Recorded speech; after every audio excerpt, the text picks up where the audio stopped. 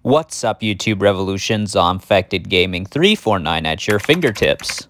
It's that time of week now to do my episode 3 review called Long Time.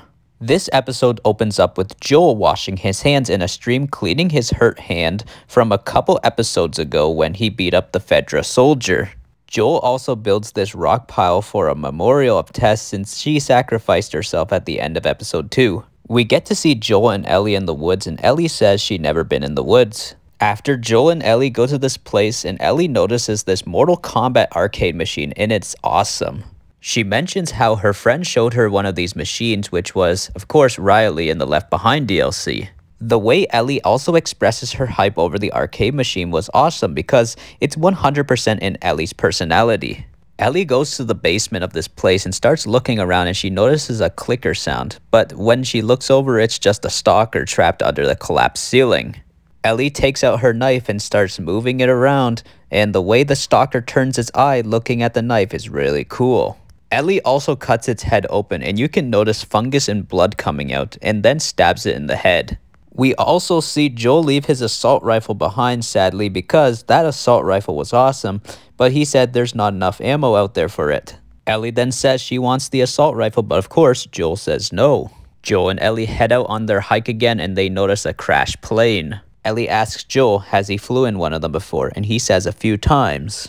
Ellie tells Joel that he was lucky to go on a plane and be in the sky, and Joel said so did the dead people in the wreckage as well. Ellie also asks, did planes fall out of the sky on Outbreak Day? And Joel says most of them, and the reason for that was people getting infected on board. Ellie asks Joel, was the first infected from a monkey? And Joel says, no, I thought you went to school. So then Joel gives Ellie this history lesson about Outbreak Day on how most of the people got infected.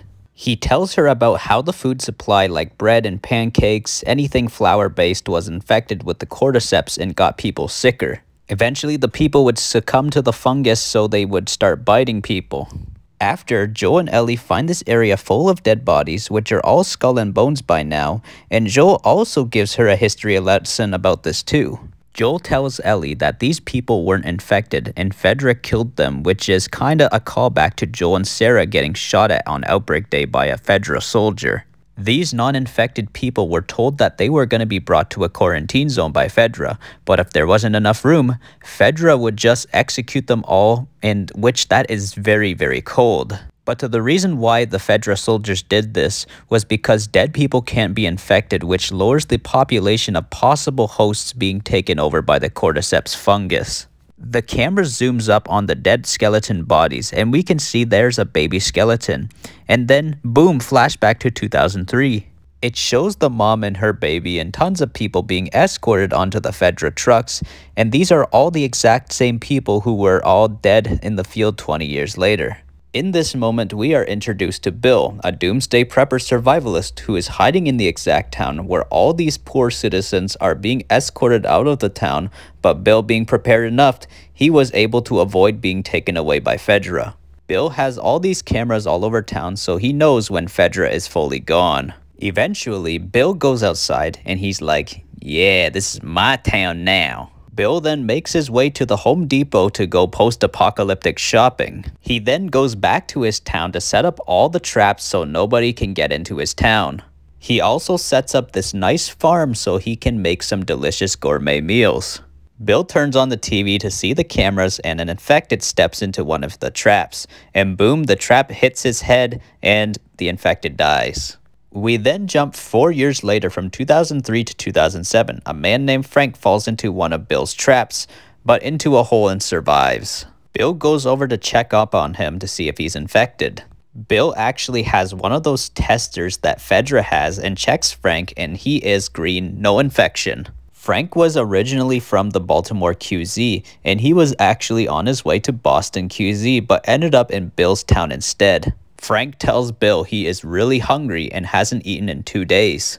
Bill tells Frank no because if Frank leaves and tells people where he ate, then bums may show up to Bill's town looking for free lunch. He also says, this is not an Arby's, and Frank says Arby's doesn't have free lunch, it's a restaurant. Now I gotta say, this was actually pretty funny, the whole Arby's thing.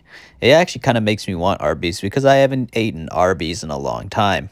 But eventually, Frank is invited to get cleaned up and then eat dinner, and then Frank loves that meal so much that he hasn't had a meal like that in years. Frank after goes to a piano and tries to play this song, but isn't the best singer and piano player, and Bill says no, stop. Bill takes over and plays Linda Ronstadt Long Long Time, which is where the episode gets its name. Since the song says, gonna love you for a long, long time, Frank asks, who's the girl? Bill says, there's no girl, and Frank says, I know, and Frank kisses Bill, and this kicks off their relationship. After, Bill goes and takes a shower, and Frank is in bed waiting for Bill to be finished, and Bill goes into bed with Frank, and eventually we cut 3 years later. The year is 2010, and it seems like it's one of those days where Bill and Frank are having one of their bad days together with an argument. The argument is about how Frank wants the town to be well maintained, and they are gonna have to make some friends in order to make sure the place can be still standing for the rest of their life. Bill says no, we won't make friends or meet anybody because Bill is a paranoid guy who doesn't want to come into contact with the government, which is Fedra, and he says they are exactly like the Nazis. After Frank says, I actually been talking to a nice woman on the radio, and Bill's like, what? Bill is obviously afraid that Frank is either gonna turn straight or be bisexual, but it's actually not the case. He is safely gonna stay gay with Bill. It's actually just Frank contacting Tess since she is a smuggler with Joel and they know how to get their hands on great stuff in the apocalypse. It seems that Frank and Tess are really good friends, so Bill shouldn't have to worry. They are just in the friend zone. Frank actually invites Joel and Tess over for a really nice dinner, and Joel talks about how the fence has only a year at most, and Joel knows the exact material for the fence to stay standing for the rest of their lives. Also, it's confirmed that how they all communicate with each other is with 60s, 70s, and 80s music, since Frank and Tess talked about this. 80s means trouble. After, we jump 3 years later into the year 2013, and Frank is jogging and makes Bill go for a jog, but Bill is running out of energy. But of course, Bill needs the exercise. Frank then shows Bill a surprise with a strawberry garden and says he traded a little gun to Joel and Tess for some seeds to grow these strawberries. We after cut to a dark stormy night, and a bunch of bandits try to make their way into Bill's town, and they start getting killed by the traps and wakes up Frank. Bill is outside trying to fight the bandits, but one stupid thing Bill is doing is standing in the middle of the street with no cover. Bill then gets shot in the stomach, and Frank has to escort Bill inside to treat his wound. The action of this scene was pretty awesome, but too short-lived. Bill says the traps will take care of the rest of them. I have one little nitpick that I have with this episode, is that there is a lack of infected in this episode. But after, we jump to 10 years later in 2023, and Frank is in a wheelchair and has a terminal condition. I think it's cancer he has. Sadly, eventually, Frank says it's his last day of living since there was no cure even before the world fell, and obviously now it's worse in this type of world. So Frank wants to die by drinking wine while it's spiked, and Bill says he wants to opt out with him since he has nothing else left to do without him. Bill has fulfilled his life with Frank, and this scene was just so emotionally punching in the gut. So they end up drinking, and that's the end of Bill and Frank. Plus, this was a major deviation away from the game since we never got to see Bill be a grumpy man and get pissed off at Ellie like in the game. That's my takeaway with this episode, since I wish we got to see that moment, but at least the story with Bill and Frank was fleshed out so much better in the show, and Frank's death was way more better in the show and much more peaceful. Plus, in the game, it seemed like Bill and Frank's relationship wasn't as good as it was in the show, since Frank wanted to leave Bill and Frank was bitten and hung himself. But I guess it's better off that Bill in the show dies with Frank because I don't think he needs the stress of Ellie pissing him off. Seeing Bill and Frank's story makes us sympathize way more with Bill, and he deserves to rest in peace. Eventually, when Joel and Ellie make it to Bill's town, Joel notices a note that they left saying that Bill and Frank decided to rest in peace.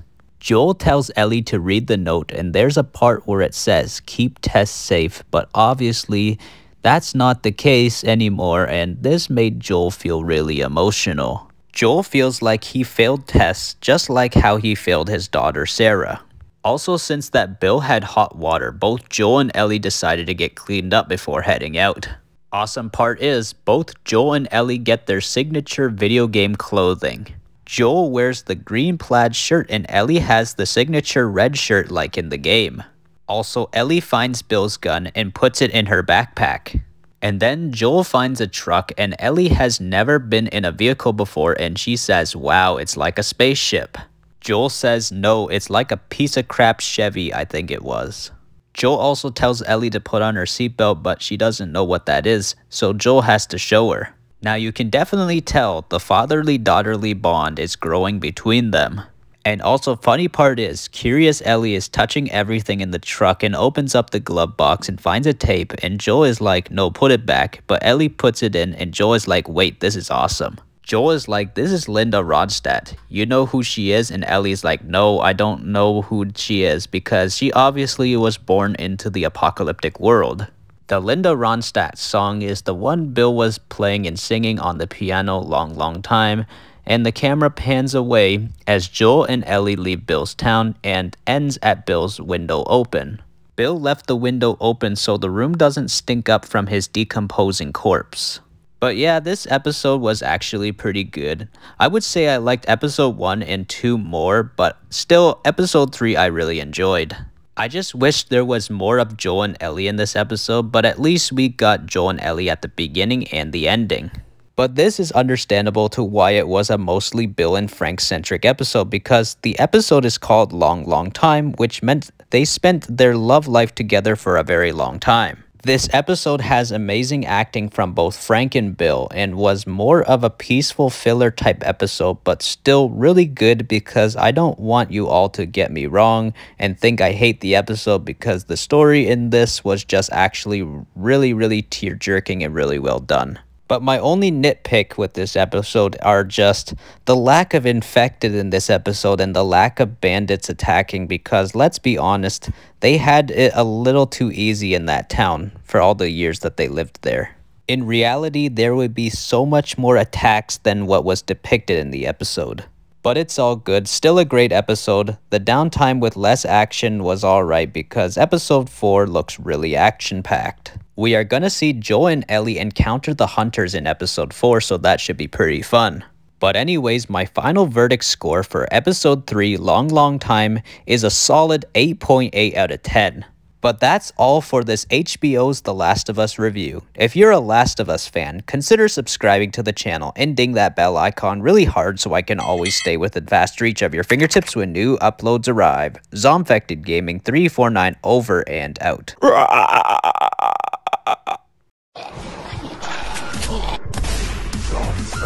Revolution.